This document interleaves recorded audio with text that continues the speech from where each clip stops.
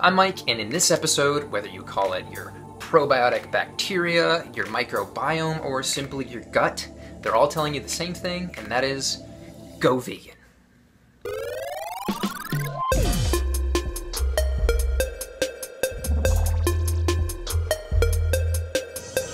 Our probiotic bacteria never cease to amaze me. They can manipulate our cravings to their advantage, they can hijack our vagus nerve and play with our emotions, or they can just lower our stress levels. All of this is the new realm of psychobiotics, which is super cool and I'll probably get into in the future, but for this episode it's going to be how your microbiome can cause disease. This is because the battleground of disease is our gut, and our diet is feeding the armies. So what's really going on when you eat meat or other animal products?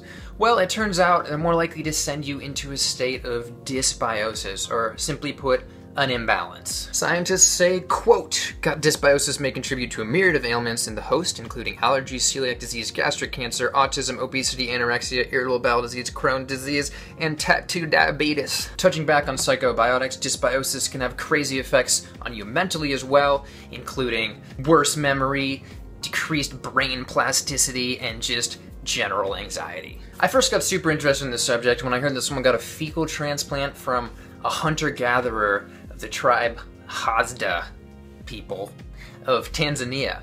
It turns out that they have the highest level of microbial diversity in their gut out of anybody measured, at least according to this New Yorker article, which happened to completely ignore the fact that they eat a plant-based high-fiber diet of 80% calories from plants. This article in Science got close by pointing to their high-fiber diet, but everyone seems to be missing the mark, that the more plants you eat, the better your microbiome does. Well, let's dive right into the research. There was a 2014 study that was published in the journal Nature that compared people on a high animal food diet versus a high plant diet, and the results were pretty amazing. Amazing enough for this researcher to say, I mean, I love meat, but I will say that I definitely feel a lot more guilty ordering a hamburger after doing this work. This is because the study found that the animal-rich diet within 24 hours caused a bloom in Bilophila, which is a bacteria that's associated with inflammation and colitis. For more information about colitis, you can watch my video on ulcerative colitis, which talks about how protein ferments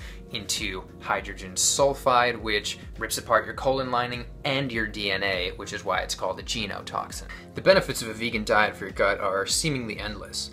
A review of dozens of studies stated that the vegan gut profile appears to be unique in several characteristics, including a reduced abundance of pathobionts, or potential pathogens, and a greater abundance of protective species. Reduced levels of inflammation may be the key feature linking the vegan gut microbiota with protective health effects. Vegans also had higher levels of bacteria called F. prausnitzii, which, quote, appears to play a significant protective role in metabolic disease, low levels of which are associated with intestinal disorders, inflammation, obesity, and again, type 2 diabetes. So all of this seems to support Neil Barnard's research that a plant-based diet reverses diabetes. Another huge benefit of a plant-based diet is the increased fiber consumption.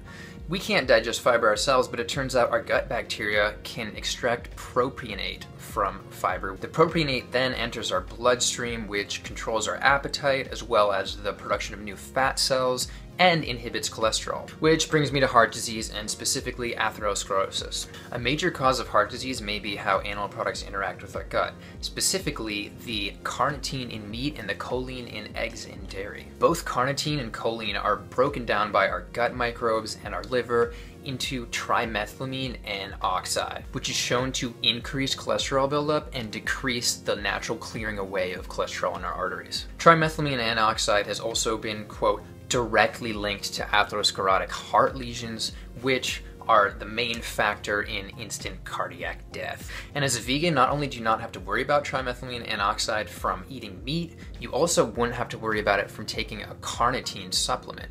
Here's a study showing the TMAO levels of someone that just ate a steak versus a vegan that just had a carnitine supplement.